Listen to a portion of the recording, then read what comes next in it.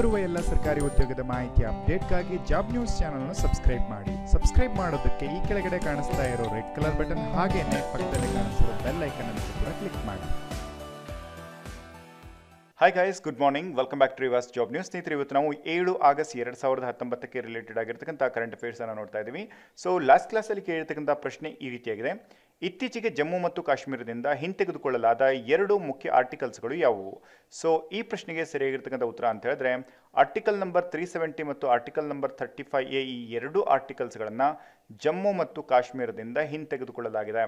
So ಈ 2 ಆರ್ಟಿಕಲ್ಸ್ಗಳನ್ನು ಹಿಂತೆಗೆದುಕೊಳ್ಳೋದ್ರಿಂದ ಜಮ್ಮು ಮತ್ತು ಕಾಶ್ಮೀರ ಇದು ಭಾರತಕ್ಕೆ ಸೇರುತ್ತಾ ಅಥವಾ ಜಮ್ಮು ಮತ್ತು ಕಾಶ್ಮೀರ ಇವೆರಡನ್ನೂ ಕೂಡ ಸ್ಟೇಟ್ ಆಗಿ ಉಳಿದೆ ಮತ್ತೇನಾಗತ್ವೆ ಅಥವಾ ಈಗ ಆಲ್ರೆಡಿ ಕೇಂದ್ರಾಡಳಿತ ಪ್ರದೇಶಗಳು ಆಗ್ತವೆ ಅಂತ ಹೇಳ್ಬಿಟ್ಟು ಹೇಳಲಾಗ್ತಾ ಇದೆ.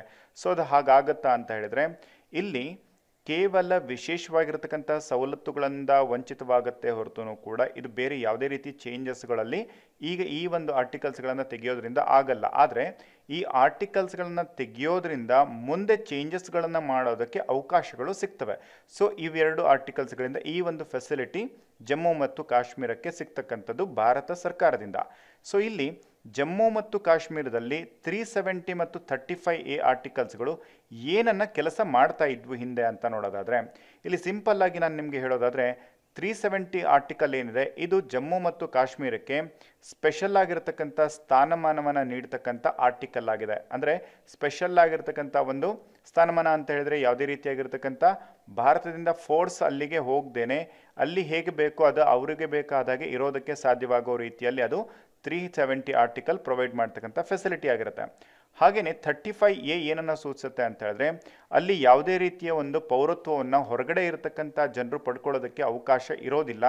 ಅಲ್ಲಿ ಇರತಕ್ಕಂಥ ಮೂಲ ನಿವಾಸಿಗಳಿಗೆ ಮಾತ್ರ ಜಮ್ಮು ಮತ್ತು ಕಾಶ್ಮೀರದಲ್ಲಿ ನೆಲೆಸೋದಕ್ಕಾಗಿರ್ಬೋದು ಅಥವಾ ಆಸ್ತಿ ಪಾಸ್ತಿಯನ್ನು ಖರೀದಿ ಮಾಡೋದಕ್ಕಾಗಿರ್ಬೋದು ಅವಕಾಶವನ್ನು ನೀಡ್ತಕ್ಕಂಥದ್ದು. ಮತ್ತು ಅಲ್ಲಿಯ ಖಾಯಂ ನಿವಾಸಿ ಅಂತ ಹೇಳ್ಬಿಟ್ಟು ಅವಕಾಶವನ್ನು ಹೊಂದಿರತಕ್ಕಂಥದ್ದು ಕೇವಲ ಜಮ್ಮು ಮತ್ತು ಕಾಶ್ಮೀರದ ವ್ಯಕ್ತಿಗಳಿಗೆ ಮಾತ್ರ ಆಗಿತ್ತು. ಆದರೆ ಈಗೇನಾಗಿದೆ ಅಂತ ಹೇಳಿದ್ರೆ ಈ ಆರ್ಟಿಕಲ್ 35A ತೆಗೆಯೋದ್ರಿಂದ ಜಮ್ಮು ಮತ್ತು ಕಾಶ್ಮೀರದಲ್ಲಿ ಈಗ ಯಾರು ಬೇಕಾದ್ರೂ ಕೂಡ ಹೋಗಿ ಅಲ್ಲಿ ಆಸ್ತಿಯನ್ನು ಖರೀದಿ ಮಾಡ್ಬೋದು, ಅಲ್ಲಿ ವಾಸವಾಗಿ ಇರಬಹುದು, ಅಲ್ಲಿಂದ ಮೂಲ ಪೌರತ್ವವನ್ನು ಪಡಿಬಹುದು. ಅಂದರೆ ನಮ್ಮ ಕರ್ನಾಟಕದಲ್ಲಿ ಇವಾಗ ನಾವು ಹೇಗೆ ಪೌರತ್ವವನ್ನು ಪಡೆದಿದ್ದೀವಿ ಅದೇ ರೀತಿಯಾಗಿ ಕಾಶ್ಮೀರದಲ್ಲೂ ಕೂಡ ಹೋಗ್ಬಿಟ್ಟು ನಾವು ಪೌರತ್ವವನ್ನು ಪಡೆಯೋದಕ್ಕೆ ಈಗ ಅವಕಾಶ ಇದೆ. ಅದರಿಂದ ಎಲ್ರಿಗೂ ಕೂಡ ಮುಕ್ತವಾಗಿರ್ತಕ್ಕಂಥ ವಾಸಸ್ಥಳದ ಒಂದು ಪೌರತ್ವವನ್ನು ಅಲ್ಲಿ ಸಿಗ್ತಾ ಇದೆ. ಸೊ ಈ 2 ಆರ್ಟಿಕಲ್ಸ್ಗಳಿಂದ ಈ ಒಂದು ಬೆನಿಫಿಟ್ಸ್ಗಳು ಈಗ ಇರ್ತಕ್ಕಂಥದ್ದು. ಬಟ್ ಈಗ ನೆಕ್ಸ್ಟ್ ಇರ್ತಕ್ಕಂಥ ಸ್ಟೆಪ್ಸ್ ಏನು ಅಂತ ಹೇಳಿದ್ರೆ ಈಗ ಆ 2 ಪ್ರದೇಶಗಳನ್ನು ಜಮ್ಮು ಮತ್ತು ಕಾಶ್ಮೀರ ಮತ್ತು ಲಡಾಖ್ ಪ್ರದೇಶವನ್ನು ಕೇಂದ್ರಾಡಳಿತ ಪ್ರದೇಶಗಳಾಗಿ ಮಾಡಬೇಕು ಅಂತ ಇದ್ದಾರೆ. ಸೊ ಇನ್ನೂ ಕೂಡ ಕಂಪ್ಲೀಟ್ ಆಗಿ ಅದು ಫಿನಿಶ್ ಆಗಿಲ್ಲ. ಅದಾದಮೇಲೆ ಏನಾಗುತ್ತೆ ಅಂತ ಹೇಳಿದ್ರೆ ಕಂಪ್ಲೀಟ್ ಆಗಿ ಓವರ್ ಆಲ್ ನಮ್ಮ ಭಾರತದಲ್ಲಿ 28 ರಾಜ್ಯಗಳಾಗ್ತವೆ, ಹಾಗೆಯೇ 9 ಕೇಂದ್ರಾಡಳಿತ ಪ್ರದೇಶಗಳಾಗ್ತವೆ. ಸೊ ಇದು ಇಷ್ಟು ಕಂಪ್ಲೀಟ್ ಆಗಿರ್ತಕ್ಕಂಥ ಡೀಟೇಲ್ಸ್ ಅನ್ನೋದಕ್ಕಿಂತ ಇದನ್ನು ಶಾರ್ಟ್ ಆಗಿರ್ತಕ್ಕಂಥ ಇನ್ಫಾರ್ಮೇಷನ್ ಥಿಂಗ್ಸ್ ಅಂತ ಹೇಳ್ಬೋದು. ಹಾಗೆ ಜಮ್ಮು ಮತ್ತು ಕಾಶ್ಮೀರದಲ್ಲಿ ಇತ್ತೀಚೆಗೆ ಕರ್ಫ್ಯೂವನ್ನು ಜಾರಿ ಮಾಡೋದಕ್ಕೆ CRPC 144 ಸೆಕ್ಷನನ್ನು ಜಾರಿ ಮಾಡಲಾಗಿತ್ತು. ಸೊ ಈ ಸೆಕ್ಷನನ್ನು ಏನಕ್ಕೆ ಜಾರಿ ಮಾಡ್ತಾರೆ ಅಂತ ಹೇಳಿದ್ರೆ ಕರ್ಫ್ಯೂವನ್ನು ಹಾಕೋದಕ್ಕೆ 144 ಸೆಕ್ಷನನ್ನು ಜಾರಿಯನ್ನು ಮಾಡ್ತಾರೆ. ಸೊ ಎಕ್ಸಾಮ್ಸ್ಗಳಲ್ಲಿ ನಿಮಗೆ ಕೇಳ್ತಾರೆ 144 ಸೆಕ್ಷನನ್ನು ಏನಕ್ಕೋಸ್ಕರ ಯೂಸ್ ಮಾಡ್ತಾರೆ ಅಂತ ಹೇಳ್ಬಿಟ್ಟು ಅಥವಾ ಕರ್ಫ್ಯೂಗೋಸ್ಕರ ಯೂಸ್ ಮಾಡ್ತಕ್ಕಂಥ ಸೆಕ್ಷನ್ ಯಾವುದು, 370 ಸೆಕ್ಷನಿಂದ ಅಥವಾ ಈ ಒಂದು ಆರ್ಟಿಕಲಿಂದ ಯಾವ ರೀತಿಯಾಗಿರ್ತಕ್ಕಂಥ ಫೆಸಿಲಿಟೀಸ್ಗಳು ಯಾವುದೇ ಒಂದು ರಾಜ್ಯಕ್ಕೆ ಸಿಗ್ತವೆ, ಆಮೇಲೆ 35A ಏನನ್ನ ಸೂಚಿಸುತ್ತೆ ಇಂಥ ಹೀಗೆ ಹಲವಾರು ಕ್ವಶನ್ಸ್ಗಳನ್ನು ಕೇಳೋದಕ್ಕೆ ತುಂಬಾ ಅವಕಾಶಗಳಿರುತ್ತವೆ. ಆದ್ದರಿಂದ ನಿಮ್ಮ ಎಕ್ಸಾಮಲ್ಲಿ ಮೋರ್ ಎವರ್ ಈ ಒಂದು ಟಾಪಿಕ್ಗೆ ರಿಲೇಟೆಡ್ ಆಗಿ ಕ್ವಶನ್ಸ್ಗಳು 100% ಬಂದೇ ಬರುತ್ತವೆ. ಸೊ ಮುಂಬರ್ತಕ್ಕಂಥ ಎಕ್ಸಾಮ್ಸ್ಗಳಲ್ಲಿ ಯಾವುದ್ರಲ್ಲಾರು ಆಗಿರ್ಬೋದು. ಸೊ ಅದರಿಂದ ಈ ಟಾಪಿಕ್ ಮೇಲೆ ನಿಮಗೆ ಸಾಧ್ಯವಾದಷ್ಟು ಇನ್ಫಾರ್ಮೇಷನ್ನ ನೀವು ನೋಟ್ ಮಾಡಿಕೊಂಡು ಬರೆದಿಟ್ಕೊಳ್ಳಿ. ಸೊ ಯಾವುದೇ ಒಂದು ಪೇಪರ್ ಆರ್ಟಿಕಲ್ನ ಕಟ್ ಮಾಡಿಟ್ಕೊಂಡೆ ಅಂತ ಹೇಳ್ಬಿಟ್ಟು ಆ ಕೆಲಸನ ಮಾಡೋಕ್ಕೆ ಹೋಗ್ಬೇಡಿ. ಸಾಧ್ಯವಾದಷ್ಟು ಎಷ್ಟೆಷ್ಟು ಸಿಗುತ್ತೋ ಅಷ್ಟಷ್ಟು ಇನ್ಫಾರ್ಮೇಷನ್ ನೀವು ಈ ಕರೆಂಟ್ ಅಫೇರ್ಸ್ ಮೂಮೆಂಟ್ಸಲ್ಲಿ ಕಲೆಕ್ಟ್ ಮಾಡ್ಕೊಳ್ಳಿ. ಜೊತೆಗೆ ಸ್ಟ್ಯಾಟಿಕ್ ಪೋರ್ಷನಲ್ಲಿ ಏನೇನು ಕ್ವಶನ್ಸ್ಗಳನ್ನು ಈ ಹಿಂದೆ ಕೇಳಲಾಗಿತ್ತು ನಾನು ನಿಮ್ಗೆ ಅದನ್ನು ನೆಕ್ಸ್ಟ್ ವೀಡಿಯೋಸಲ್ಲಿ ಎಲ್ಲ ತಿಳಿಸ್ತೀನಿ.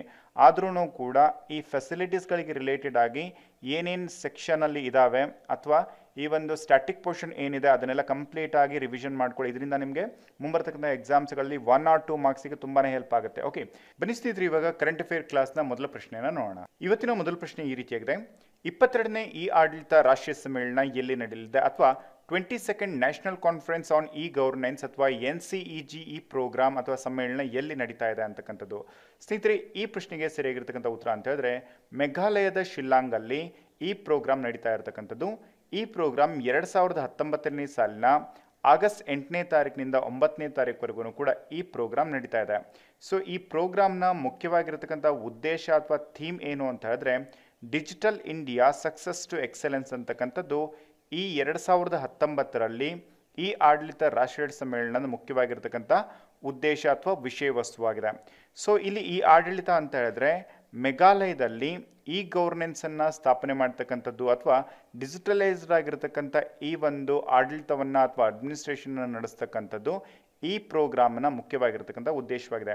ಈ ಪ್ರೋಗ್ರಾಮನ್ನು ನಡೆಸ್ತಕ್ಕಂಥ ಸಂಸ್ಥೆಗಳು ಯಾವ್ಯಾವುದು ಅನ್ನೋದಾದರೆ ಮೊದಲನೇದು ಭಾರತ ಸರ್ಕಾರ, ಎರಡನೇದಾಗಿ ಮೇಘಾಲಯ ಸರ್ಕಾರ, ಮೂರನೇದಾಗಿ ಎಲೆಕ್ಟ್ರಾನಿಕ್ಸ್ ಆಡಳಿತ ಸುಧಾರಣೆಗಳು ಮತ್ತು ಸಾರ್ವಜನಿಕ ಕುಂದುಕೊರತೆಗಳ ಇಲಾಖೆ 3, ಹಾಗೆ ನಾಲ್ಕನೇದಾಗಿ ಎಲೆಕ್ಟ್ರಾನಿಕ್ಸ್ ಮತ್ತು ಮಾಹಿತಿ ತಂತ್ರಜ್ಞಾನ ಸಚಿವಾಲಯ. ಈ 4 ಸಂಸ್ಥೆಗಳು ಕೂಡ ಈ ಒಂದು ಸಮ್ಮೇಳನದಲ್ಲಿ ಭಾಗವಹಿಸಿಬಿಟ್ಟು ತೀರ್ಮಾನಗಳನ್ನು ಕೈಗೊಳ್ತಕ್ಕಂಥದ್ದು, ಹಾಗೆ ಈ ಗವರ್ನೆನ್ಸ್ಗೆ ಬೇಕಾಗಿರ್ತಕ್ಕಂಥ ಫೆಸಿಲಿಟಿಯನ್ನು ಅನುವು ಮಾಡಿಕೊಡ್ತಕ್ಕಂಥದ್ದು ಈ 4 ಸಂಸ್ಥೆಗಳ ಮುಖ್ಯವಾಗಿರ್ತಕ್ಕಂಥ ಗುರಿಯಾಗಿರುತ್ತೆ.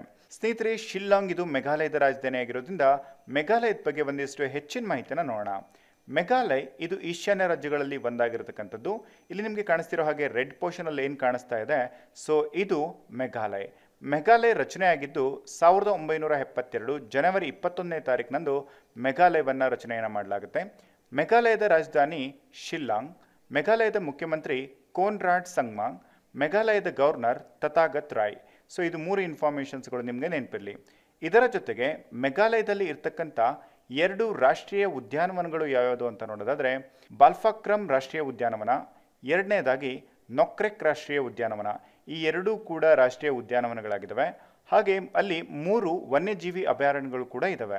ಅದರಲ್ಲಿ ನಾಕಿಲೇಮ್ ವನ್ಯಜೀವಿ ಅಭಯಾರಣ್ಯ ಹಾಗೂ ಸೀಜು ಅಭಯಾರಣ್ಯ, ಬಾಗ್ಮಾರ ಅಭಯಾರಣ್ಯ, ಈ 3 ಅಭಯಾರಣ್ಯಗಳು ಮೇಘಾಲಯದಲ್ಲಿ ಇರತಕ್ಕಂಥ ಅಭಯಾರಣ್ಯಗಳಾಗಿದ್ದಾವೆ. ಎರಡನೇ ಪ್ರಶ್ನೆ ಈ ರೀತಿಯಾಗಿದೆ, ಪಟ್ಟಮುಡೈ ಸಿಲ್ಕ್ ಮ್ಯಾಟ್ಗೆ ಇತ್ತೀಚೆಗೆ GI ಟ್ಯಾಗ್ ನೀಡಲಾಗಿದೆ. ಇದು ಯಾವ ರಾಜ್ಯಕ್ಕೆ ಸೇರಿರ್ತಕ್ಕಂಥ ಉತ್ಪನ್ನ? ಸ್ನೇಹಿತರೆ, ಈ ಪ್ರಶ್ನೆಗೆ ಸೇರಿರ್ತಕ್ಕಂಥ ಉತ್ತರ ಇದು ತಮಿಳುನಾಡಿಗೆ ಸೇರಿರ್ತಕ್ಕಂಥ ಉತ್ಪನ್ನವಾಗಿದೆ. ಸೊ ಈ ಪ್ರಾಡಕ್ಟಿಗೆ ಇತ್ತೀಚೆಗೆ ಅಂತ ಹೇಳಿದ್ರೆ 2019ರಲ್ಲಿ GI ಟ್ಯಾಗನ್ನು ನೀಡಲಾಗಿದೆ.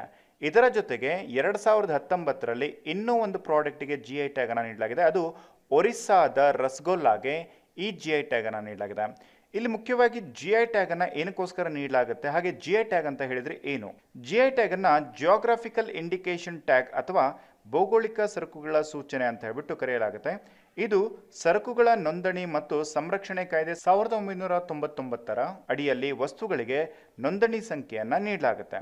ಸೊ ಅಂದರೆ ಈ ಭಾರತದಲ್ಲಿ 2003ರಲ್ಲಿ ಮೊದಲ ಬಾರಿಗೆ ಸೆಪ್ಟೆಂಬರ್ 15ನೇ ತಾರೀಕಿನಂದು ಭಾರತದಲ್ಲಿ ಮೊದಲ ಬಾರಿಗೆ GI ಟ್ಯಾಗನ್ನು ಇಂಟ್ರೊಡ್ಯೂಸ್ ಮಾಡಲಾಗುತ್ತೆ. ಇದರ ನಂತರ 2004 ಮತ್ತು 5ರಲ್ಲಿ ಮೊದಲ ಬಾರಿಗೆ ದೇಶದಲ್ಲಿ ಪಶ್ಚಿಮ ಬಂಗಾಳದ ಚಹಾಕ್ಕೆ ಅಥವಾ ಡಾರ್ಜಿಲಿಂಗ್ ಚಹಾಕ್ಕೆ ಮೊದಲ ಬಾರಿಗೆ GI ಟ್ಯಾಗನ್ನು ನೀಡಲಾಗುತ್ತೆ. ಅಂದರೆ ದೇಶದಲ್ಲಿ ಮೊದಲ GI ಟ್ಯಾಗನ್ನು ಪಡ್ಕೊಂಡಿರ್ತಕ್ಕಂಥ ಪ್ರಾಡಕ್ಟ್ ಯಾವುದು ಅಂತ ಹೇಳಿದ್ರೆ ಪಶ್ಚಿಮ ಬಂಗಾಳದ ಡಾರ್ಜಿಲಿಂಗ್ ಚಹಾ. ಹಾಗೆ ಯಾವಾಗ ನೀಡಲಾಗುತ್ತೆ? 2004 ಮತ್ತು 5. GI ಟ್ಯಾಗ್ ಭಾರತಕ್ಕೆ ಇಂಟ್ರೊಡ್ಯೂಸ್ ಆಗಿದ್ದು ಯಾವಾಗ? 2003 ಸೆಪ್ಟೆಂಬರ್ 15ನೇ ತಾರೀಕಿನಂದು ಭಾರತಕ್ಕೆ GI ಟ್ಯಾಗ್ ಇಂಟ್ರೊಡ್ಯೂಸ್ ಆಗುತ್ತೆ. ಇತ್ತೀಚೆಗೆ ಬಂದಿರತಕ್ಕಂಥ ಅಥವಾ ಪಡ್ಕೊಂಡಿರ್ತಕ್ಕಂಥ GI ಟ್ಯಾಗ್ನ ಪ್ರಾಡಕ್ಟ್ಸ್ಗಳು ಯಾವುದು? 2019ರಲ್ಲಿ ಒರಿಸ್ಸಾದ ರಸಗೋಲ್ಲಾಗೆ ಹಾಗೆ ತಮಿಳುನಾಡಿನ ಪಟ್ಟಮುಡೈ ಸಿಲ್ಕ್ ಮ್ಯಾಟ್ಗೆ GI ಟ್ಯಾಗನ್ನು ನೀಡಲಾಗಿರ್ತಕ್ಕಂಥದ್ದು. ಐ ಹೋಪ್ ಇದು ಕ್ಲಿಯರ್ ಆಗಿ ಅರ್ಥ ಆಗಿದೆ. ಹಾಗೆ ಇವಾಗ ನಾವು ನೆಕ್ಸ್ಟ್ ಪ್ರಶ್ನೆಯನ್ನು ನೋಡೋದಾದರೆ, ಜಮ್ಮು ಮತ್ತು ಕಾಶ್ಮೀರವನ್ನು ಈಗ 2 ಕೇಂದ್ರಾಡಳಿತ ಪ್ರದೇಶಗಳಾಗಿ ಸಂಘಟಿಸಲು ಪ್ರಸ್ತಾಪಿಸಿದ ನಂತರ ಹಣಕಾಸು ಆಯೋಗವು ಈಗ ಎಷ್ಟು ರಾಜ್ಯಗಳಿಗೆ ಅಧಿಕಾರ ಹಂಚಿಕೆಯನ್ನು ಮಾಡಲಾಗುವುದು ಅಥವಾ ನೀಡಲಾಗುವುದು ಅಂತ ಹೇಳ್ಬಿಟ್ಟು. ಸೊ ಈ ಪ್ರಶ್ನೆಗೆ ಸರಿಯಾಗಿರ್ತಕ್ಕಂಥ ಉತ್ತರ ಅಂತ ಹೇಳಿದ್ರೆ 29 ರಾಜ್ಯಗಳಿಗೆ, ಅಂದರೆ ಓವರ್ ಆಲ್ ನಮ್ಮ ದೇಶದಲ್ಲಿ 29 ರಾಜ್ಯಗಳು ಇದ್ವು. ಸೊ ಈಗ ಒಂದು ಜಮ್ಮು ಮತ್ತು ಕಾಶ್ಮೀರ ಮೈನಸ್ ಆಯಿತು ಅಂತ ಹೇಳಿದ್ರೆ 28 ರಾಜ್ಯಗಳಾಗ್ತವೆ. ಈಗ ಆಲ್ರೆಡಿ ನಮ್ಮ ದೇಶದಲ್ಲಿ 7 ಕೇಂದ್ರಾಡಳಿತ ಪ್ರದೇಶಗಳು ಇದ್ದಾವೆ. ಈಗ ಜಮ್ಮು ಮತ್ತು ಕಾಶ್ಮೀರವನ್ನು 2 ಭಾಗಗಳಾಗಿ ಮಾಡಿಬಿಟ್ರೆ, ಅಂದರೆ ಒಂದು ಜಮ್ಮು ಮತ್ತು ಕಾಶ್ಮೀರ ಮತ್ತು ಲಡಾಖ್ ಪ್ರದೇಶ ಅಂತ ಹೇಳ್ಬಿಟ್ಟು 2 ಕೇಂದ್ರಾಡಳಿತಗಳು ಅಂತ ಹೇಳ್ಬಿಟ್ಟು ಮಾಡಿದರೆ ಓವರ್ ಆಲ್ 28 ರಾಜ್ಯಗಳು 9 ಕೇಂದ್ರಾಡಳಿತ ಪ್ರದೇಶಗಳು ಆಗ್ತವೆ. ಸೊ ಇದಿಷ್ಟು ಇನ್ಫಾರ್ಮೇಷನ್ ಈ ಕ್ವಶನ್ಗೆ ರಿಲೇಟೆಡ್ ಆಗಿ. 4ನೇ ಪ್ರಶ್ನೆ ಈ ರೀತಿಯಾಗಿದೆ, ಇತ್ತೀಚೆಗೆ 12ನೇ ಫಾರ್ಮುಲಾ 1 ಗ್ರ್ಯಾಂಡ್ ಫಿಕ್ಸ್ ಎಲ್ಲಿ ನಡೆಯಿತು? ಸ್ನೇಹಿತರೆ, ಈ ಪ್ರಶ್ನೆಗೆ ಸರಿಯಾಗಿರ್ತಕ್ಕಂಥ ಉತ್ತರ ಹಂಗೇರಿಯಲ್ಲಿ ಇತ್ತೀಚೆಗೆ 12ನೇ ಆವೃತ್ತಿಯ ಹಂಗೇರಿ ಗ್ರ್ಯಾಂಡ್ ಫಿಕ್ಸ್ ಅನ್ನು ನಡೆಸಲಾಗುತ್ತೆ. ಇದರಲ್ಲಿ ಲ್ಯಾವಿಸ್ ಹ್ಯಾಮಿಲ್ಟನ್ ಅವರು ಒಟ್ಟು 7ನೇ ಪ್ರಶಸ್ತಿಯನ್ನು ಪಡ್ಕೊಳ್ಳೋದ್ರ ಮೂಲಕವಾಗಿ ಈ ಒಂದು ಪ್ರಶಸ್ತಿಯನ್ನು ಕೂಡ ಪಡ್ಕೊಳ್ತಾರೆ. ಇದರಲ್ಲಿ ಓವರ್ ಆಲ್ 12 ಗ್ರ್ಯಾಂಡ್ ಫಿಕ್ಸ್ ಅಲ್ಲಿ ಲ್ಯಾವಿಸ್ ಹ್ಯಾಮಿಲ್ಟನ್ ಅವರು ಒಟ್ಟು 7 ಪ್ರಶಸ್ತಿಗಳನ್ನು ಇವರೊಬ್ಬರೇ ಪಡ್ಕೊಳ್ತಾರೆ. ಜನರಲಿ ಒಂದು ಗ್ರ್ಯಾಂಡ್ ಫಿಕ್ಸ್ ಅಲ್ಲಿ ಪ್ರಶಸ್ತಿಯನ್ನು ಪಡ್ಕೊಳ್ಳೋದೇ ತುಂಬ ಕಷ್ಟವಾಗುತ್ತೆ. ಓವರ್ ಆಲ್ ಇದರಲ್ಲಿ ನಡೆದಿರ್ತಕ್ಕಂಥ 12 ಗ್ರ್ಯಾಂಡ್ ಫಿಕ್ಸ್ ಅಲ್ಲಿ 2019ರಲ್ಲಿ ನಡೆದಿರ್ತಕ್ಕಂಥ ಒಟ್ಟು 12 ಗ್ರ್ಯಾಂಡ್ ಫಿಕ್ಸ್ ಅಲ್ಲಿ 7 grand ಫಿಕ್ಸ್ಗಳನ್ನು ಇವರೊಬ್ಬರನ್ನೇ ಪಡ್ಕೊಳ್ತಾರೆ. It means formula 1 race ಅಂತ ಹೇಳಿದ್ರೆ ಈ ರೀತಿಯಾಗಿರ್ತಕ್ಕಂಥ ಕಾರ್ ಏನಿರುತ್ತೆ ಇದರಲ್ಲಿ ರೇಸಸ್ ಅನ್ನು ಮಾಡ್ತಕ್ಕಂಥದ್ದು ಫಾರ್ಮುಲಾ 1 ರೇಸ್ ಆಗಿರುತ್ತೆ. ಸೊ ಇವರಿಗೆ ಸ್ಪಾನ್ಸರ್ ಮಾಡ್ತಾ ಇರ್ತಕ್ಕಂಥವ್ರು ಯಾರು ಅಂತ ಹೇಳಿದ್ರೆ ಇವರಿಗೆ ಮರ್ಸಿಡೀಸ್ ಬೆನ್ಸ್ ಕಾರ್ ಏನಿದೆ, ಸೊ ಈ ಕಂಪನಿ ಲ್ಯಾವಿಸ್ ಹ್ಯಾಮಿಲ್ಟನ್ ಅವರಿಗೆ ಸ್ಪಾನ್ಸರ್ಶಿಪ್ ಅನ್ನು ಮಾಡ್ತಾ ಇರ್ತಕ್ಕಂಥದ್ದು. ಓವರ್ ಆಲ್ ಇದಿಷ್ಟು ಇನ್ಫಾರ್ಮೇಷನ್ಸ್ಗಳು ಈ ಒಂದು ಗ್ರ್ಯಾಂಡ್ ಫಿಕ್ಸಿಗೆ ರಿಲೇಟೆಡ್ ಆಗಿ. ಬಟ್ ಇನ್ನೂ ಒಂದು ಇನ್ಫಾರ್ಮೇಷನ್ ಏನು ಅಂತಂದರೆ, ಈಗ ನಾವು ನೋಡಿರ್ತಕ್ಕಂಥದ್ದು 12ನೇ ಗ್ರ್ಯಾಂಡ್ ಫಿಕ್ಸ್ ಆಗಿದೆ. ಹಾಗೆ ಉಳಿದಿರ್ತಕ್ಕಂಥ ಅಂದರೆ 2019ರಲ್ಲಿ ನಡೆದಿರ್ತಕ್ಕಂಥ ಎಲ್ಲ ಗ್ರ್ಯಾಂಡ್ ಫಿಕ್ಸ್ಗಳನ್ನು ಒಂದ್ಸರಿ ರಿವಿಷನ್ ಮಾಡ್ತಾ ಬರೋಣ. ನಾನು ನಿಮಗೆ ಹೇಳ್ಕೊಡ್ತಾ ಹೋಗ್ತೀನಿ, ನೀವು ನನ್ನ ಜೊತೆ ನಿಮ್ಗೆ ಅದು ಗೊತ್ತಿದೆ ಅಂತ ಹೇಳಿದ್ರೆ ಹೇಳ್ಕೊಳ್ತಾ ಬನ್ನಿ. If in case ಗೊತ್ತಿರಲಿಲ್ವಾ, don't worry, ಅದನ್ನು ನೋಟ್ ಮಾಡ್ಕೊಳ್ಳಿ. ನೆಕ್ಸ್ಟ್ ಟೈಮ್ ಇದೇ ಒಂದು ಪ್ರಶ್ನೆಯನ್ನು ಕೇಳಿದಾಗ ಅಥವಾ ಇದಕ್ಕೆ ಸಂಬಂಧಪಟ್ಟಾಗೆ ಕೇಳಿದಾಗ ಈ ಎಲ್ಲ ಗ್ರ್ಯಾಂಡ್ ಫಿಕ್ಸ್ಗಳನ್ನು ನೀವು ನೆನ್ಪು ಮಾಡಿಕೊಂಡು ನಮ್ಮ ಜೊತೆ ಹೇಳೋ ಹಾಗೆ ರೆಡಿ ಆಗಬೇಕು. ಓಕೆ, ಇಲ್ಲಿ ಮೊದಲನೇ ಗ್ರ್ಯಾಂಡ್ ಫಿಕ್ಸ್ ನಡೀತಕ್ಕಂಥದ್ದು ಮಾರ್ಚ್ ತಿಂಗಳಲ್ಲಿ, ಅದು ಆಸ್ಟ್ರೇಲಿಯನ್ ಗ್ರ್ಯಾಂಡ್ ಫಿಕ್ಸ್. ಇದು ವಾಲ್ಟರಿ ಬೋಟಾಸ್ ಅವರು ಗೆಲ್ತಾರೆ ಈ ಒಂದು ಪ್ರಶಸ್ತಿಯನ್ನು. ಎರಡನೇದಾಗಿ ಬಹ್ರೇನ್ ಗ್ರ್ಯಾಂಡ್ ಫಿಕ್ಸ್, ಇದು ಲೆವಿಸ್ ಹ್ಯಾಮಿಲ್ಟನ್ ಅವರು ಗೆಲ್ತಾರೆ. ಮೂರನೇದಾಗಿ ಚೈನೀಸ್ ಗ್ರ್ಯಾಂಡ್ ಫಿಕ್ಸ್ ಪ್ರಶಸ್ತಿ, ಅದನ್ನು ಲೆವಿಸ್ ಹ್ಯಾಮಿಲ್ಟನ್ ಅವರು ಗೆಲ್ತಾರೆ. ಹಾಗೆ ಏಪ್ರಿಲ್ ತಿಂಗಳಲ್ಲಿ 4ನೇ ಗ್ರ್ಯಾಂಡ್ ಫಿಕ್ಸ್, ಅದು ಅಜರ್ಬೈಜಾನ್ ಗ್ರ್ಯಾಂಡ್ ಫಿಕ್ಸ್, ಅದು ವಾಲ್ಟರಿ ಬೋಟಾಸ್ ಅವರು ಗೆಲ್ತಾರೆ. ಹಾಗೆ 5ನೇದಾಗಿ ಸ್ಪ್ಯಾನಿಷ್ ಗ್ರ್ಯಾಂಡ್ ಫಿಕ್ಸ್ ಪ್ರಶಸ್ತಿ, ಅದು ಕೂಡ ಲೆವಿಸ್ ಹ್ಯಾಮಿಲ್ಟನ್ ಅವರು ಗೆಲ್ತಾರೆ. 6ನೇದಾಗಿ ಮೊನಾಕೋ ಗ್ರ್ಯಾಂಡ್ ಫಿಕ್ಸ್ ಪ್ರಶಸ್ತಿ, ಅದನ್ನು ಕೂಡ ಲೆವಿಸ್ ಹ್ಯಾಮಿಲ್ಟನ್ ಅವರೇ ಗೆಲ್ತಾರೆ. 7ನೇದಾಗಿ ಕೆನಡಿಯನ್ ಗ್ರ್ಯಾಂಡ್ ಫಿಕ್ಸ್ ಪ್ರಶಸ್ತಿ, ಅದನ್ನು ಕೂಡ ಲೆವಿಸ್ ಹ್ಯಾಮಿಲ್ಟನ್ ಅವರೇ ಗೆಲ್ತಾರೆ. 8ನೇದಾಗಿ ಫ್ರೆಂಚ್ ಗ್ರ್ಯಾಂಡ್ ಫಿಕ್ಸ್ ಪ್ರಶಸ್ತಿ, ಅದನ್ನು ಕೂಡ ಲೆವಿಸ್ ಹ್ಯಾಮಿಲ್ಟನ್ ಅವರೇ ಗೆಲ್ತಾರೆ. 9ನೇದಾಗಿ ಆಸ್ಟ್ರಿಯನ್ ಗ್ರ್ಯಾಂಡ್ ಫಿಕ್ಸ್ ಪ್ರಶಸ್ತಿ, ಇದನ್ನ ಮ್ಯಾಕ್ಸ್ ವೆಸ್ಟಫನ್ ಅವರು ಗೆಲ್ತಾರೆ. 10ನೇದಾಗಿ ಬ್ರಿಟಿಷ್ ಗ್ರ್ಯಾಂಡ್ ಫಿಕ್ಸ್ ಪ್ರಶಸ್ತಿ, ಅದನ್ನು ಕೂಡ ಲೆವಿಸ್ ಹ್ಯಾಮಿಲ್ಟನ್ ಅವರು ಗೆಲ್ತಾರೆ. 11ನೇದಾಗಿ ಜರ್ಮನ್ ಗ್ರ್ಯಾಂಡ್ ಫಿಕ್ಸ್ ಪ್ರಶಸ್ತಿ, ಇದನ್ನ ಮ್ಯಾಕ್ಸ್ ವೆಸ್ಟಫನ್ ಅವರು ಗೆಲ್ತಾರೆ. 12ನೇದು ಹಂಗೇರಿಯನ್ ಗ್ರ್ಯಾಂಡ್ ಫಿಕ್ಸ್, ಇದನ್ನ ಲೆವಿಸ್ ಹ್ಯಾಮಿಲ್ಟನ್ ಅವರು ಗೆಲ್ತಾರೆ. ಇದ್ರ ಮೂಲಕ ಮೋರ್ ಎವರ್ 2019ರಲ್ಲಿ ನಡೆದಿರ್ತಕ್ಕಂಥ ಎಲ್ಲಾ ಗ್ರ್ಯಾಂಡ್ ಫಿಕ್ಸ್ ಅನ್ನು ಕೂಡ ಲೆವಿಸ್ ಹ್ಯಾಮಿಲ್ಟನ್ ಅವರು ಓವರ್ ಆಲ್ 7 ಪ್ರಶಸ್ತಿಗಳನ್ನು ಗೆದ್ದಿದ್ದಾರೆ. 5ನೇ ಪ್ರಶ್ನೆ ಈ ರೀತಿಯಾಗಿದೆ, ಭಾರತದಲ್ಲಿ ಮೊಟ್ಟ ಮೊದಲ ಬಾರಿಗೆ ಇಂಟರ್ಲೈಟ್ wireless 3D smart traffic signals ವ್ಯವಸ್ಥೆಯನ್ನು ಅಳವಡಿಸಿಕೊಂಡಿರ್ತಕ್ಕಂಥ ರಾಜ್ಯ ಯಾವುದು? ಸ್ನೇಹಿತರೆ, ಈ ಪ್ರಶ್ನೆಗೆ ಸರಿಯಾಗಿರ್ತಕ್ಕಂಥ ಉತ್ತರ ಪಂಜಾಬ್ ರಾಜ್ಯ ಈ ಒಂದು ವ್ಯವಸ್ಥೆಯನ್ನು ಪಡ್ಕೊಂಡಿರ್ತಕ್ಕಂಥ ದೇಶದ ಮೊದಲ ರಾಜ್ಯವಾಗಿದೆ. ಪಂಜಾಬ್ನ ಮೊಹಾಲಿ ಟ್ರಾಫಿಕ್ ಪೊಲೀಸರು ಇಂಟರ್ಲೈಟ್ ವೈರ್ಲೆಸ್ 3D ಸ್ಮಾರ್ಟ್ ಟ್ರಾಫಿಕ್ ಸಿಗ್ನಲ್ಸ್ಗಳನ್ನು ಅಳವಡಿಸ್ಕೊಂಡಿರ್ತಕ್ಕಂಥವ್ರು. ಇಲ್ಲಿ ಈ ಒಂದು ಟೆಕ್ನಾಲಜಿ ಅಂತ ಹೇಳಿದ್ರೆ ಏನು ಕೆಲಸ ಮಾಡುತ್ತೆ ಅಂತ ಹೇಳಿದ್ರೆ, ಇದು ಜನರಲ್ ಆಗಿ ವೈರ್ಲೆಸ್ ಸೆನ್ಸರ್ ವ್ಯವಸ್ಥೆಯನ್ನು ಒಳಗೊಂಡಿರ್ತಕ್ಕಂಥ ಸ್ಮಾರ್ಟ್ ಬರ್ಡ್ ಐನಿಂದ ಟ್ರಾಫಿಕ್ ಸಿಗ್ನಲ್ಸ್ಗಳನ್ನು ನಿಯಂತ್ರಿಸಲಾಗುತ್ತೆ. ಇದ್ರ ಮುಖ್ಯವಾಗಿ ಇರತಕ್ಕಂಥ ಕಾರ್ಯ ಏನು ಅಂತ ಹೇಳಿದ್ರೆ, ಜನರಲಿ ನಾವು ಒಂದು ಟ್ರಾಫಿಕ್ ಸಿಗ್ನಲ್ಸಲ್ಲಿ ಒಂದು 15ರಿಂದ 25ರಿಂದ 30 ಸೆಕೆಂಡ್ವರೆಗೂ ಕೂಡ ನಾವು ಸುಮ್ಮನೆ ನಿಲ್ಲಬೇಕಾಗತ್ತೆ, ವೆಹಿಕಲ್ ಇರಲಿ ಇಲ್ಲದೇ ಇರಲಿ. ಇದರಿಂದ ಟ್ರಾಫಿಕ್ ಪರಿಣಾಮ ಕಡಿಮೆ ಆಗೋದಕ್ಕಿಂತನೂ ಕೂಡ ಹಾಗೆ ಸ್ಟ್ಯಾಂಡರ್ಡ್ ಆಗಿ ಹಾಗೆ ಉಳಿಕೊಳ್ಳುತ್ತೆ. ಸೊ ಇದನ್ನು ಇನ್ನೂ ಕೂಡ ಲಿಮಿಟೇಟಿವ್ ಆಗಿ ಮಾಡಬೇಕಂತ ಹೇಳ್ಬಿಟ್ಟು ವೆಹಿಕಲ್ ಇಲ್ಲದೆ ಇದ್ದರೆ ಒಂದು ವೇಳೆ ಟ್ರಾಫಿಕ್ ಸಿಗ್ನಲನ್ನು ಸ್ಟಾಪ್ ಮಾಡಿ ಅವರಿಗೆ ನೆಕ್ಸ್ಟ್ ಯಾರು ಇರ್ತಾರೆ ನೆಕ್ಸ್ಟ್ ಮೂಮೆಂಟಿಗೆ ಅವರಿಗೆ ಇದು ಆಟೋಮೆಟಿಕ್ಕಾಗಿ ಏನು ಮಾಡುತ್ತೆ ಅಂತ ಹೇಳಿದ್ರೆ ಟ್ರಾಫಿಕ್ ಸಿಗ್ನಲ್ಸನ್ನು ಕೊಡುತ್ತೆ. ಸೊ ಈ ರೀತಿಯಾಗಿರ್ತಕ್ಕಂಥ ಒಂದು ವ್ಯವಸ್ಥೆಯನ್ನು ಒಳಗೊಂಡಿರ್ತಕ್ಕಂಥದ್ದೇ ಇಂಟರ್ಲೈಟ್ wireless 3D smart traffic signals ಇವು. ಸೊ ಇದು ನಿಮಗೆ ನೆನಪಿರಲಿ. ಓಕೆ, ಸೊ ನೆಕ್ಸ್ಟ್ ಪ್ರಶ್ನೆ ಏನು ನೋಡೋಣ. 6ನೇ ಪ್ರಶ್ನೆ ಈ ರೀತಿಯಾಗಿದೆ, ಇತ್ತೀಚೆಗೆ ಬಾಹ್ಯಾಕಾಶ ಸಂಸ್ಥೆ ಇಸ್ರೋ ಯಾವ ನಗರದಲ್ಲಿ ಬಾಹ್ಯಾಕಾಶ ಪರಿಸ್ಥಿತಿ ಜಾಗೃತಿ ನಿಯಂತ್ರಣ ಕೇಂದ್ರವನ್ನು ಸ್ಥಾಪಿಸಲು ನಿರ್ಧರಿಸಿದೆ? ಅಂದರೆ ಸ್ಪೇಸ್ ಸಿಚುವೇಶನಲ್ ಅವೇರ್ನೆಸ್ ಸೆಂಟರ್ನ ಯಾವ ಒಂದು ಪ್ಲೇಸಲ್ಲಿ ಸ್ಥಾಪನೆ ಮಾಡೋದಕ್ಕೆ ಮುಂದಾಗಿದ್ದಾರೆ? ಸೊ ಈ ಪ್ರಶ್ನೆಗೆ ಸರಿಯಾಗಿರ್ತಕ್ಕಂಥ ಉತ್ತರ ಅಂತ ಹೇಳಿದ್ರೆ ನಮ್ಮ ಬೆಂಗಳೂರಿನಲ್ಲಿ ಇತ್ತೀಚೆಗೆ ಈ ಸಂಸ್ಥೆಯನ್ನು ಸ್ಥಾಪಿಸೋದಕ್ಕೆ ಮುಂದಾಗಿರ್ತಕ್ಕಂಥದ್ದು. ಸಂಸ್ಥೆ ಯಾವುದು ಅಂತ ಹೇಳಿದ್ರೆ ಸ್ಪೇಸ್ ಸಿಚುವೇಶನಲ್ ಅವೇರ್ನೆಸ್ ಕಂಟ್ರೋಲ್ ಸೆಂಟರ್ನ ಸ್ಥಾಪನೆ ಮಾಡೋದಕ್ಕೆ ಇಸ್ರೋ ಮುಂದಾಗಿರ್ತಕ್ಕಂಥದ್ದು. ಇಸ್ರೋ ಅಂತ ಹೇಳಿದ್ರೆ ಇಂಡಿಯನ್ ಸ್ಪೇಸ್ ರಿಸರ್ಚ್ ಆರ್ಗನೈಸೇಷನ್ ಅಂತ ಹೇಳ್ಬಿಟ್ಟು ಇದು ಭಾರತೀಯ ಬಾಹ್ಯಾಕಾಶ ಸಂಸ್ಥೆಯಾಗಿದೆ. ಈ ಸಂಸ್ಥೆ ಹೆಡ್ ಕ್ವಾರ್ಟರ್ ಇರತಕ್ಕಂಥದ್ದು ಬೆಂಗಳೂರಲ್ಲಿ. ಹಾಗೆ ಈ ಸಂಸ್ಥೆಯನ್ನು ಫೌಂಡ್ ಮಾಡಿದ್ದು ಅಥವಾ ಸ್ಥಾಪನೆ ಮಾಡಿದ್ದು ಯಾರು ಅಂತ ಹೇಳಿದ್ರೆ ವಿಕ್ರಮ್ ಸಾರಾಭಾಯಿ ಅವರು ಈ ಸಂಸ್ಥೆಯನ್ನು ಮೊದಲು ಸ್ಥಾಪನೆ ಮಾಡ್ತಾರೆ. ಸ್ಥಾಪನೆ ಆಗಿದ್ದು 1969 ಆಗಸ್ಟ್ 15ನೇ ತಾರೀಕಿನಂದು ಈ ಸಂಸ್ಥೆಯನ್ನು ಎಸ್ಟಾಬ್ಲಿಷ್ ಮಾಡಲಾಗುತ್ತೆ. ಈಗ ಇದಕ್ಕೆ ಇರ್ತಕ್ಕಂಥ ಸೆಕ್ರೆಟರಿ ಅಡ್ಮಿನಿಸ್ಟ್ರೇಟರ್ ಯಾರು ಅಂತ ಹೇಳಿದ್ರೆ ಕೆ ಶಿವನ್ ಅವರು ಈಗ ಇರ್ತಕ್ಕಂಥ ಸೆಕ್ರೆಟರಿ ಆಗಿದ್ದಾರೆ. ಹಾಗೆ ಇಸ್ರೋದ ಮೊದಲ ಉಪಗ್ರಹ ಯಾವುದು ಅಂತ ಹೇಳಿದ್ರೆ ಆರ್ಯಭಟ 1975ರಲ್ಲಿ ಮೊದಲ ಉಡಾವಣೆಯನ್ನು ಮಾಡಲಾಗುತ್ತೆ. ಸೊ ಇದಿಷ್ಟು ಇನ್ಫಾರ್ಮೇಷನ್ಸ್ಗಳು ನಿಮಗೆ ಗೊತ್ತಿರಲಿ. ಹಾಗೆ ಇತ್ತೀಚೆಗೆ ನಡೆದಿರತಕ್ಕಂಥ ಚಂದ್ರಯಾನ 2 ಬಗ್ಗೆನೂ ಕೂಡ ಹೆಚ್ಚಿನದಾಗಿ ಇನ್ಫಾರ್ಮೇಷನ್ನ ತಿಳ್ಕೊಳ್ಳಿ. ಏನಕ್ಕೆಂದರೆ ಇವುಗಳನ್ನು ಕೂಡ ಎಕ್ಸಾಮಲ್ಲಿ ಮುಖ್ಯವಾಗಿ ಕೇಳಲಾಗುತ್ತೆ. ಓಕೆ, 7ನೇ ಪ್ರಶ್ನೆ ಈ ರೀತಿಯಾಗಿದೆ. ಇತ್ತೀಚೆಗೆ ಯಾವ ಭಾರತೀಯ ಬಾಲಿವುಡ್ ನಟನಿಗೆ ವಿಕ್ಟೋರಿಯಾ ಸರ್ಕಾರವು 2019ರ ಎಕ್ಸಲೆನ್ಸ್ ಇನ್ ಸಿನಿಮಾ ಪ್ರಶಸ್ತಿಯನ್ನು ಆಗಸ್ಟ್ 8ನೇ ತಾರೀಕಿನಿಂದ ನೀಡ್ತಾ ಇದೆ?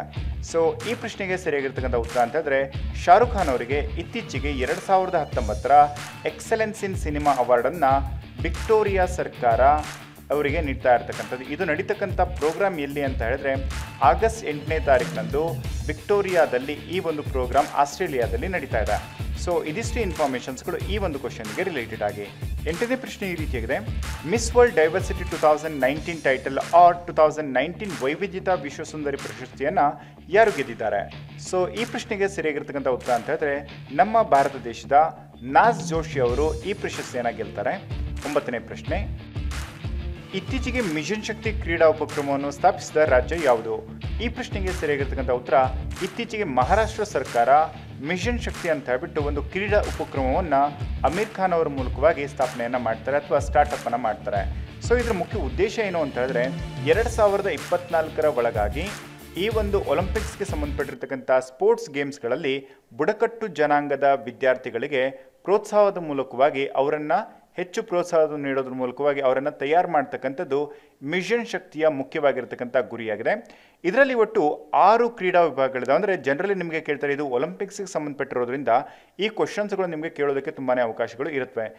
ಒಲಿಂಪಿಕ್ಸ್ಗೆ ತಯಾರು ಮಾಡೋದಕ್ಕೆ ರಿಲೇಟೆಡ್ ಆಗಿ ಮಹಾರಾಷ್ಟ್ರದಲ್ಲಿ ಯಾವ ಸ್ಪೋರ್ಟ್ಸ್ಗಳನ್ನು ಬುಡಕಟ್ಟು ಜನಾಂಗದ ಅಭ್ಯರ್ಥಿಗಳಿಗೆ ಟ್ರೈನ್ ಅಪ್ ಮಾಡಲಾಗ್ತಾ ಇದೆ ಅಂತ ಹೇಳಿದ್ರೆ ವಾಲಿಬಾಲ್, ಬಿಲ್ಲುಗಾರಿಕೆ, ಶೂಟಿಂಗ್, ಈಜು, ಜಿಮ್ನಾಸ್ಟಿಕ್ ಮತ್ತು ವೇಟ್ ಲಿಫ್ಟಿಂಗ್, ಈ 6 ಗೇಮ್ಸ್ಗಳನ್ನು ಆ ಬುಡಕಟ್ಟು ಜನಾಂಗದ ವಿದ್ಯಾರ್ಥಿಗಳಿಗೆ ಟ್ರೈನ್ ಅಪ್ ಮಾಡ್ತಾ ಇರ್ತಕ್ಕಂಥದ್ದು. ಜೊತೆಗೆ ಈಗ ಮಹಾರಾಷ್ಟ್ರದ ಚಂದ್ರಪುರ ಮತ್ತು ಗುಡ್ಚಿರೊಲ್ಲಿ ಜಿಲ್ಲೆಯಲ್ಲಿ ಈ ಒಂದು ಸ್ಪೋರ್ಟ್ಸ್ಗಳನ್ನು ಪ್ರಾರಂಭ ಮಾಡಲಾಗಿರ್ತಕ್ಕಂಥದ್ದು. ಜೊತೆಗೆ ಈ ಒಂದು ಕಾರ್ಯಕ್ರಮವನ್ನು ಅಮೀರ್ ಖಾನ್ ಅವರು ಪ್ರಾರಂಭ ಮಾಡಿರೋದ್ರಿಂದ ನಿಮಗೆ ಯಾರು ಹೋಸ್ಟ್ ಮಾಡಿದ್ದು ಅಥವಾ ಪ್ರಾರಂಭ ಮಾಡಿದ್ದು ಅಂತಲೂ ಕೂಡ ಗೊತ್ತಿರಬೇಕು. ಎಲ್ಲಿ ನಡೀತಾ ಇದೆ, ಪ್ರೋಗ್ರಾಮ್ನ ಮೇನ್ ಥೀಮ್ ಏನು, ಹಾಗೆ ಇದರಲ್ಲಿ ಇರ್ತಕ್ಕಂಥ ಸ್ಪೋರ್ಟ್ಸ್ಗಳು ಯಾವ್ಯಾವುದು, ಯಾರಿಗೋಸ್ಕರ ಈ ಒಂದು ಗೇಮನ್ನು ಸ್ಟಾರ್ಟ್ ಮಾಡಿರ್ತಕ್ಕಂಥ ಅಥವಾ ಈ ಒಂದು ಮಿಷನ್ನ ಸ್ಟಾರ್ಟ್ ಮಾಡಿರ್ತಕ್ಕಂಥದ್ದು ಅಂತ ಕೂಡ ನಿಮಗೆ ಗೊತ್ತಿರಲಿ. ಓಕೆ, ಸೊ ನೆಕ್ಸ್ಟ್ ಪ್ರಶ್ನೆಯನ್ನು ನೋಡೋಣ. 10ನೇ ಪ್ರಶ್ನೆ ಈ ರೀತಿಯಾಗಿದೆ. ಇತ್ತೀಚೆಗೆ ಟೊಯೋಟಾ ಥೈಲ್ಯಾಂಡ್ ಓಪನ್ 2019ನಲ್ಲಿ ಪದಕ ಗೆದ್ದ ಭಾರತೀಯರು ಯಾರು? ಸ್ನೇಹಿತರೆ, ಈ ಪ್ರಶ್ನೆಗೆ ಸರಿಯಾಗಿರ್ತಕ್ಕಂಥ ಉತ್ತರ ಅಂತ ಹೇಳಿದ್ರೆ ಆಪ್ಷನ್ ನಂಬರ್ 1 and 2 ಇವೆರಡನ್ನೂ ಕೂಡ ಸರಿಯಾಗಿದೆ. ಸತ್ವಿಕ್ ಸೇರಾಜ್ ಮತ್ತು ಚಿರಾಗ್ ಶೆಟ್ಟಿ ಅವರು ಇವರಿಬ್ಬರೂ ಕೂಡ ಸೇರಿಬಿಟ್ಟು ಡಬಲ್ಸ್ನಲ್ಲಿ ಅಂದರೆ ಪುರುಷರ ಡಬಲ್ಸ್ನಲ್ಲಿ ಈ ಒಂದು ಟೂರ್ನಮೆಂಟಲ್ಲಿ ಗೋಲ್ಡನ್ನು ಪಡ್ಕೊಂಡಿರ್ತಕ್ಕಂಥವ್ರು. ಸೊ ಇದು ನಡೆದಿರ್ತಕ್ಕಂಥದ್ದು ಎಲ್ಲಿ ಅಂತ ಹೇಳಿದ್ರೆ ಥೈಲ್ಯಾಂಡಲ್ಲಿ ನಡೆದಿರೋದ್ರಿಂದ ನಾವು ಥೈಲ್ಯಾಂಡ್ನ ಬಗ್ಗೆ ಒಂದಿಷ್ಟು ಹೆಚ್ಚಿನ ಮಾಹಿತಿಯನ್ನು ನೋಡ್ಕೊಂಡು ಬರೋಣ. ಸ್ನೇಹಿತರೆ, ಇವಾಗ ನಾವು ಥೈಲ್ಯಾಂಡ್ನ ಬಗ್ಗೆ ಒಂದಿಷ್ಟು ಹೆಚ್ಚಿನ ಮಾಹಿತಿಯನ್ನು ನೋಡೋಣ. ಥೈಲ್ಯಾಂಡ್ಗೆ ರಿಲೇಟೆಡ್ ಆಗಿ ನಾವು ಈ ಟಾಪಿಕಲ್ಲಿ 2 ಇನ್ಫಾರ್ಮೇಷನ್ಗಳನ್ನ ತಿಳ್ಕೊಳ್ತಾ ಇದ್ದೀವಿ. ಒಂದು ಪೊಲಿಟಿಕಲ್ ಇನ್ಫಾರ್ಮೇಷನ್, ಹಾಗೆ ಇನ್ನೊಂದು ಜಿಯೋಗ್ರಫಿಕಲ್ ಇನ್ಫಾರ್ಮೇಷನ್. ಇದರಲ್ಲಿ ಮುಖ್ಯವಾಗಿ ನಿಮಗೆ ಪೊಲಿಟಿಕಲ್ ಇನ್ಫಾರ್ಮೇಷನ್ನ ನಾನು ಆಲ್ರೆಡಿ ನಿಮಗೆ 2 to 3 ಟೈಮ್ಸ್ ಹೇಳಿದ್ದೀನಿ. ಸೊ ಅದರಿಂದ ಈ ಪೊಲಿಟಿಕಲ್ ಇನ್ಫಾರ್ಮೇಷನ್ಸ್ಗಳು ನೆಕ್ಸ್ಟ್ ಟೈಮ್ ಹೇಳಬೇಕಿದ್ರೆ ನೀವು ಈಸಿಯಾಗಿ ಅದನ್ನು ರಿಕಾಲ್ ಮಾಡೋ ಹಾಗೆ ಇರಬೇಕು. ಇಟ್ ಮೀನ್ಸ್ ಈ ಟೈಮ್ ನೀವು ಎಲ್ಲ ಇನ್ಫಾರ್ಮೇಷನ್ಸ್ಗಳನ್ನು ನೀಟಾಗಿ ಕಲಿಬೇಕು. ಹಾಗೆ ಜಿಯೋಗ್ರಫಿಕಲ್ ಇನ್ಫಾರ್ಮೇಷನ್ ಅಂತ ಹೇಳಿದ್ರೆ ಕೆಲವೊಂದಿಷ್ಟು ಇನ್ಸ್ಟೆನ್ಸಿಗೆ ರಿಲೇಟೆಡ್ ಆಗಿ ನಾನು ನಿಮಗೆ ಜಿಯೋಗ್ರಫಿಕಲ್ ಇನ್ಫಾರ್ಮೇಷನ್ ಕೂಡ ತಿಳಿಸ್ತಾ ಹೋಗ್ತೀನಿ. ಸೊ ಇದಕ್ಕೆ ನೀವು ವರಿ ಮಾಡೋದಕ್ಕೆ ಹೋಗ್ಬಿಡಿ, ಟೈಮ್ ಜಾಸ್ತಿ ಹೋಗುತ್ತೆ ಅಂತ ಹೇಳ್ಬಿಟ್ಟು. ಸೊ ಈ ಎಲ್ಲ ಇನ್ಫಾರ್ಮೇಷನ್ಸ್ಗಳು ನಿಮಗೆ ಈಸಿಯಾಗಿ ಅರ್ಥ ಆಯಿತು ಅಂತ ಹೇಳಿದ್ರೆ ಮುಂಬರ್ತಕ್ಕಂಥ ಕೆಲವೊಂದಿಷ್ಟು ಕ್ವಶನ್ಸ್ಗಳನ್ನು ಈಸಿಯಾಗಿ ಸಾರ್ಟ್ ಔಟ್ ಮಾಡ್ಬೋದು. ಈಗ ಇಲ್ಲಿ ಪೊಲಿಟಿಕಲ್ ಇನ್ಫಾರ್ಮೇಷನ್ ಅಂತ ಹೇಳಿದ್ರೆ ಥೈಲ್ಯಾಂಡ್ನ ರಾಜಧಾನಿ ಬ್ಯಾಂಕಾಕ್, ಥೈಲ್ಯಾಂಡ್ನ ಪ್ರಧಾನಿ ಪ್ರಯತ್ ಚಾನ್-ಓಚಾ, ಥೈಲ್ಯಾಂಡ್ನ ಅಸೆಂಬ್ಲಿ ರಾಷ್ಟ್ರೀಯ ಅಸೆಂಬ್ಲಿ, ಥೈಲ್ಯಾಂಡಲ್ಲಿ ಯೂಸ್ ಮಾಡ್ತಕ್ಕಂಥ ಕರೆನ್ಸಿ ಬಾಹತ್. ಈಗ ನಾವು ಜಿಯೋಗ್ರಫಿಕಲ್ ಇನ್ಫಾರ್ಮೇಷನ್ನ ನೋಡೋಣ. ಥೈಲ್ಯಾಂಡ್ ಬರ್ತಕ್ಕಂಥದ್ದು ಎಲ್ಲಿ ಅಂತ ಹೇಳಿದ್ರೆ ಇದು ಆಗ್ನೇಯ ಏಷ್ಯಾ ರಾಷ್ಟ್ರಗಳಲ್ಲಿ ಥೈಲ್ಯಾಂಡ್ ಬರ್ತಕ್ಕಂಥದ್ದು. ಥೈಲ್ಯಾಂಡ್ ಎಲ್ಲಿದೆ ಅಂತ ಹೇಳಿದ್ರೆ ಭಾರತದ ಪಕ್ಕದಲ್ಲೇ ಇರತಕ್ಕಂಥ ಒಂದು ಕಂಟ್ರೀಸ್ ಆಗಿದೆ. ಸೊ ಇದು ಎಲ್ಲಿ ಬರುತ್ತೆ ಅಂತ ಹೇಳಿದ್ರೆ ನಿಮಗೆ ಇಲ್ಲಿ ಮಯನ್ಮಾರ್ ಫಸ್ಟ್ ರಾಷ್ಟ್ರವಾಗಿರುತ್ತೆ. ಅಂದರೆ ಸೌತ್ ಈಸ್ಟ್ ನೇಷನ್ಸ್ಗಳು ಅಂತ ನಾವೇನು ಕರಿತೀವಿ, ಸೌತ್ ಈಸ್ಟ್ ನೇಷನ್ಸಲ್ಲಿ ಬರ್ತಕ್ಕಂಥ ಮೊದಲ ರಾಷ್ಟ್ರ ಯಾವುದು ಅಂತ ಹೇಳಿದ್ರೆ ಮಯನ್ಮಾರ್. ಹಾಗೆ ಎರಡನೇದಾಗಿ ನಾವು ಈ ಮ್ಯಾಪಲ್ಲಿ ಇರೋ ಅಷ್ಟನ್ನು ಮಾತ್ರ ತಿಳ್ಕೊಳ್ಳೋಣ. ಇವಾಗ ಎರಡನೇದಾಗಿ ಲಾವೋಸ್, ಮೂರನೇದಾಗಿ ಥೈಲ್ಯಾಂಡ್, ಇದು ಮೂರನೇದಾಗಿ ಬರ್ತಕ್ಕಂಥದ್ದು ಥೈಲ್ಯಾಂಡ್, ನಾಲ್ಕನೇದಾಗಿ ಕಾಂಬೋಡಿಯಾ, ಐದನೇದಾಗಿ ಇಲ್ಲಿ ಬರ್ತಕ್ಕಂಥ ಏನು ರಾಷ್ಟ್ರ ಇದೆ ಇದು ವಿಯೆಟ್ನಾಂ, ಆರನೇದಾಗಿ ಮಲೇಷಿಯಾ, ಏಳನೇದಾಗಿ ಇಂಡೋನೇಷ್ಯಾ. ಸೊ ಇದಿಷ್ಟು ರಾಷ್ಟ್ರಗಳು ಈ ಮ್ಯಾಪಲ್ಲಿ ಇರೋ ಹಾಗೆ ನೀವು ತಿಳ್ಕೊಂಡಿದ್ದೀರಾ. ಇನ್ನೂ 4 ರಾಷ್ಟ್ರಗಳು ಕೂಡ ಇದ್ದಾವೆ. ಸೊ ಅವುಗಳ ಬಗ್ಗೆ ನಾನು ನಿಮಗೆ ನೆಕ್ಸ್ಟ್ ಟೈಮ್ ಹೇಳ್ತೀನಿ. ಬಟ್ ಈ ಎಲ್ಲ ಇನ್ಫಾರ್ಮೇಷನ್ಸ್ಗಳನ್ನು ಫಸ್ಟ್ ನೀವು ಕಲ್ತ್ಕೊಳ್ಳಿ. ಇದರ ಜೊತೆಗೆ ನಾವು ಲಾಸ್ಟ್ ಒಂದು ಕ್ಲಾಸಲ್ಲಿ ಮೆಕಾಂಗ್ ಗಂಗಾ ಯೋಜನೆ ಅಂತ ಹೇಳ್ಬಿಟ್ಟು ಒಂದು ಯೋಜನೆ ಬಗ್ಗೆ ಡಿಸ್ಕಷನ್ ಮಾಡಿದ್ವಿ. ಸೊ ಆ ಒಂದು ಡಿಸ್ಕಷನಲ್ಲಿ ನಾವು ನೋಡಬೇಕಿದ್ರೆ ಅಲ್ಲಿ ಮೆಕಾಂಗ್ ಅಂತಕ್ಕಂಥ ಒಂದು ನದಿ ಇತ್ತು ಅಲ್ವಾ. ಸೊ ಆ ನದಿ ಎಲ್ಲಿ ಬರುತ್ತೆ ಅಂತ ಹೇಳಿದ್ರೆ ಇಲ್ಲಿ ನೀವು ನೋಡ್ತಿರೋ ಹಾಗೆ ಇಲ್ಲಿ ಕಾಣಿಸ್ತಿರೋ ಪ್ರದೇಶದಲ್ಲಿ ಬರ್ತಕ್ಕಂಥದ್ದೇ ಇದು ಮೆಕಾಂಗ್ ನದಿಯಾಗಿದೆ. ಸೊ ಈ ನದಿಯ ಬೇಸಿಸ್ ಮೇಲೆ ನಾವು ಆ ಮೆಕಾಂಗ್ ಗಂಗಾ ಸಹಕಾರ ಯೋಜನೆ ಅಥವಾ ಈ ಒಂದು ಸಚಿವರ ಸಭೆಯನ್ನು ನಾವು ಈಗ ಆಲ್ರೆಡಿ ಥೈಲ್ಯಾಂಡಲ್ಲಿ ಯೋಜನೆ ಮಾಡಲಾಗಿತ್ತು ಅಂತ ತಿಳ್ಕೊಂಡಿದ್ದೀವಿ. ಇಲ್ಲಿ ನೀವು ನೋಡ್ತಿರೋ ಅಂಥ ನದಿನೇ ಮೆಕಾಂಗ್ ನದಿ. ಈ ನದಿಯ ಬೇಸಿಸ್ ಮೇಲೇ ಆ ಒಂದು ಪ್ರಾಜೆಕ್ಟನ್ನು ಸ್ಟಾರ್ಟ್ ಮಾಡಿರ್ತಕ್ಕಂಥದ್ದು. ಐ ಹೋಪ್ ನಿಮಗೆ ಈ ಎಲ್ಲ ಇನ್ಫಾರ್ಮೇಷನ್ಸ್ಗಳು ಕ್ಲೀನಾಗಿ ಅರ್ಥ ಆಗಿದೆ. ಇನ್ಮೇಲೆ ನೀವು ಏನು ವರಿ ಮಾಡೋದಕ್ಕೆ ಹೋಗ್ಬೇಡಿ. ಸೊ ಪ್ರತಿಯೊಂದು ಕೂಡ ನೀವು ಈ ರೀತಿ ತಿಳ್ಕೊಳ್ತಾ ಹೋದ್ರಿ ಅಂತ ಹೇಳಿದ್ರೆ ಟಾಪಿಕ್ಗಳು ಒಂದಕ್ಕೊಂದು ಕನೆಕ್ಟ್ ಆಗಿ ನಿಮಗೆ ಈಸಿಯಾಗಿ ಅರ್ಥ ಆಗುತ್ತೆ ಟಾಪಿಕ್ಸ್ ಎಲ್ಲಾನು ಕೂಡ. ಓಕೆ, 11ನೇ ಪ್ರಶ್ನೆ ಈ ರೀತಿಯಾಗಿದೆ. ಇತ್ತೀಚೆಗೆ RBI ಯಾವ ಬ್ಯಾಂಕಿನ ಮೇಲೆ 50 ಲಕ್ಷ ರೂಪಾಯಿ ದಂಡವನ್ನು ವಿಧಿಸಿದೆ? ಸ್ನೇಹಿತರೆ, ಈ ಪ್ರಶ್ನೆಗೆ ಸರಿಯಾಗಿರ್ತಕ್ಕಂಥ ಉತ್ತರ ಅಂತ ಹೇಳಿದ್ರೆ SBI ಬ್ಯಾಂಕಿನ ಮೇಲೆ ಇತ್ತೀಚೆಗೆ RBI 50 ಲಕ್ಷ ರೂಪಾಯಿ ದಂಡವನ್ನು ವಿಧಿಸಿದೆ. ಏನಕ್ಕೋಸ್ಕರ ಈ ಒಂದು ದಂಡವನ್ನು ವಿಧಿಸಿದೆ ಅಂತ ಹೇಳಿದ್ರೆ ವಂಚನೆಗೆ ಸಂಬಂಧಿಸಿದಂತೆ ಇರ್ತಕ್ಕಂಥ ನಿಯಮಾವಳಿಗಳನ್ನು ಸರಿಯಾಗಿ ಪಾಲಿಸದೇ ಇರೋದ್ರಿಂದ SBI ಬ್ಯಾಂಕಿಗೆ RBI 50 ಲಕ್ಷ ರೂಪಾಯಿ ದಂಡವನ್ನು ವಿಧಿಸಿದೆ. ಇದರ ಜೊತೆಗೇನೆ ಒಂದು 2 to 3 days back side Punjab national bank ಏನಿದೆ ಅದಕ್ಕೂ ಕೂಡ RBI 50 ಲಕ್ಷ ರೂಪಾಯಿ ದಂಡವನ್ನು ವಿಧಿಸಿತ್ತು. ಅದು ಏನಕ್ಕೋಸ್ಕರ ಅಂತ ಹೇಳಿದ್ರೆ ಕಿಂಗ್ಫಿಷರ್ಗೆ ಸಂಬಂಧಪಟ್ಟಿರ್ತಕ್ಕಂಥ ಅಕೌಂಟ್ ಡೀಟೇಲ್ಸ್ಗಳನ್ನು ಸರಿಯಾಗಿ ನೀಡದೇ ಇರೋದ್ರಿಂದ ಆಮೇಲೆ ಟೈಮಿಗೆ ನೀಡದೇ ಇರೋದ್ರಿಂದ ಅವರಿಗೂ ಕೂಡ 50 ಲಕ್ಷ ರೂಪಾಯಿ ದಂಡವನ್ನು ವಿಧಿಸಲಾಗಿತ್ತು RBIನಿಂದ. ಇಲ್ಲಿ ಇವಾಗ SBIನ ಬಗ್ಗೆ ನಾವು ಡಿಸ್ಕಷನ್ ಮಾಡ್ತಾ ಇರೋದ್ರಿಂದ SBIನ ಬಗ್ಗೆ ಒಂದಿಷ್ಟು ಡೀಟೇಲ್ಸನ್ನು ನೋಡೋಣ. SBI ಬ್ಯಾಂಕ್ ಅಂತ ಹೇಳಿದ್ರೆ ಸ್ಟೇಟ್ ಬ್ಯಾಂಕ್ ಆಫ್ ಇಂಡಿಯಾ. ಇದರ ಸ್ಥಾಪನೆ ಆಗಿದ್ದು 1 ಜುಲೈ 1955ರಲ್ಲಿ. ಇದರ ಕೇಂದ್ರ ಕಚೇರಿ ಇರತಕ್ಕಂಥದ್ದು ಮುಂಬೈ. ಹಾಗೆ ಇದರ ಹೆಡ್ ಯಾರು ಅಂತ ಹೇಳಿದ್ರೆ ರಾಜೇಂದ್ರ ಕುಮಾರ್ ಅವರು ಇದರ ಹೆಡ್ ಆಗಿದ್ದಾರೆ. ಹಾಗೆ ಇಲ್ಲಿ RBIನ ಬಗ್ಗೆನೂ ಕೂಡ ಒಂದು ಸ್ವಲ್ಪ ತಿಳ್ಕೊಳ್ಳೋಣ. RBI ಅಂತ ಹೇಳಿದ್ರೆ reserve bank of India. So ಇದರ ಸ್ಥಾಪನೆ ಆಗಿದ್ದು 1 ಏಪ್ರಿಲ್ 1935ರಲ್ಲಿ. ಇದರ ಕೇಂದ್ರ ಕಚೇರಿ ಇರೋದು ಕೂಡ ಮಹಾರಾಷ್ಟ್ರದ ಮುಂಬೈಯಲ್ಲಿ. ಹಾಗೆ ಇದರ ಹೆಡ್ ಯಾರು ಅಂತ ಹೇಳಿದ್ರೆ ಸತ್ಯಕಾಂತ್ ದಾಸ್ ಅವರು 25ನೇಯ ಹೆಡ್ ಆಗಿ ಈ ಒಂದು ಸಂಸ್ಥೆಗೆ ಜನರಲ್ ಆಗಿ ಜಾಯ್ನ್ ಆಗಿರ್ತಕ್ಕಂಥದ್ದು. ಹಾಗೆ 12ನೇ ಪ್ರಶ್ನೆ, ಇತ್ತೀಚೆಗೆ school news global education fest ಪ್ರಯೋಗವನ್ನು ಯಾರು ಮಾಡಲಿದ್ದಾರೆ? ಸೊ ಈ ಪ್ರಶ್ನೆಗೆ ಸರಿಯಾಗಿರ್ತಕ್ಕಂಥ ಉತ್ತರ ಅಂತ ಹೇಳಿದ್ರೆ ಉದಯ್ಪುರದಲ್ಲಿ ಈ ಒಂದು ಪ್ರೋಗ್ರಾಮನ್ನು ಮಾಡಲಾಗ್ತಾ ಇದೆ. 13ನೇ ಪ್ರಶ್ನೆ, ಇತ್ತೀಚೆಗೆ 2019ರ ಪೋಲ್ಯಾಂಡ್ ಓಪನ್ ಕುಸ್ತಿ ಟೂರ್ನಮೆಂಟ್ನ 53 kg ವಿಭಾಗದಲ್ಲಿ ಚಿನ್ನ ಗೆದ್ದವರು ಯಾರು? ಈ ಪ್ರಶ್ನೆಗೆ ಸರಿಯಾಗಿರ್ತಕ್ಕಂಥ ಉತ್ತರ ವಿನೇಶ್ ಪೊಗೊಟ್ ಅವರು 2019ರಲ್ಲಿ ಪೋಲೆಂಡಲ್ಲಿ ನಡೆದಿರ್ತಕ್ಕಂಥ ಓಪನ್ ಕುಸ್ತಿ ಟೂರ್ನಮೆಂಟಲ್ಲಿ 53 kg ವಿಭಾಗದಲ್ಲಿ ಗೋಲ್ಡನ್ನು ಗೆದ್ದಿದ್ದಾರೆ. ಸೊ ಇದೇ ರೀತಿಯಾಗಿ ಅವರು ಒಟ್ಟು 3 ಗೋಲ್ಡ್ಗಳನ್ನು ಈ ಪಂದ್ಯಗಳಲ್ಲಿ ಗೆದ್ದಿದ್ದಾರೆ. 14ನೇ ಪ್ರಶ್ನೆ ಈ ರೀತಿಯಾಗಿದೆ. ಇತ್ತೀಚೆಗೆ ವುಮೆನ್ಸ್ ಬ್ರಿಟಿಷ್ ಓಪನ್ 2019 ಅನ್ನು ಯಾರು ಗೆದ್ದಿದ್ದಾರೆ? ಸೊ ಈ ಪ್ರಶ್ನೆಗೆ ಸರಿಯಾಗಿರ್ತಕ್ಕಂಥ ಉತ್ತರ ಹಿನಾಕೋ ಶಿಬುನೋ ಅವರು ಇತ್ತೀಚೆಗೆ ವುಮೆನ್ಸ್ ಬ್ರಿಟಿಷ್ ಓಪನ್ 2019 ಪ್ರಶಸ್ತಿಯನ್ನು ಗೆದ್ದಿದ್ದಾರೆ. ಸ್ನೇಹಿತರೆ, ಇದು ಕೊನೆಯ ಪ್ರಶ್ನೆ, ಇದು ನಿಮ್ಮ ಪ್ರಶ್ನೆಯಾಗಿದೆ. ಸೊ ಈ ಪ್ರಶ್ನೆಗೆ ನೀವೇನೇ ಆನ್ಸರ್ ಮಾಡಿ. ಚಾಲೆಂಜಿಂಗ್ ಆಗಿರ್ತಕ್ಕಂಥ ಪ್ರಶ್ನೆ ಅಂತ ತಿಳ್ಕೊಂಡು ಇದಕ್ಕೆ ಎಲ್ಲರೂ ಕೂಡ ಆನ್ಸರ್ ಮಾಡಿ. ಪ್ರಶ್ನೆ ಈ ರೀತಿಯಾಗಿದೆ. 52ನೇ ಆಸಿಯಾನ ವಿದೇಶಾಂಗ ಸಚಿವರ ಸಭೆ ಎಲ್ಲಿ ನಡೆಯಿತು? ಸೊ ಈ ಪ್ರಶ್ನೆಗೆ ನೀವು ಆನ್ಸರ್ನ ನಮಗೆ ಕಮೆಂಟ್ ಬಾಕ್ಸಲ್ಲಿ ಕಮೆಂಟ್ ಮಾಡಿ ತಿಳಿಸಿ. ಹಾಗೆ ಈ ವಿಡಿಯೋ ಇಷ್ಟ ಆಯಿತು ಅಂತ ಹೇಳಿದ್ರೆ ಲೈಕ್ ಮಾಡಿ, ಹಾಗೆ ನಿಮ್ಮ ಸ್ನೇಹಿತರಿಗೂ ಕೂಡ ಶೇರ್ ಮಾಡಿ.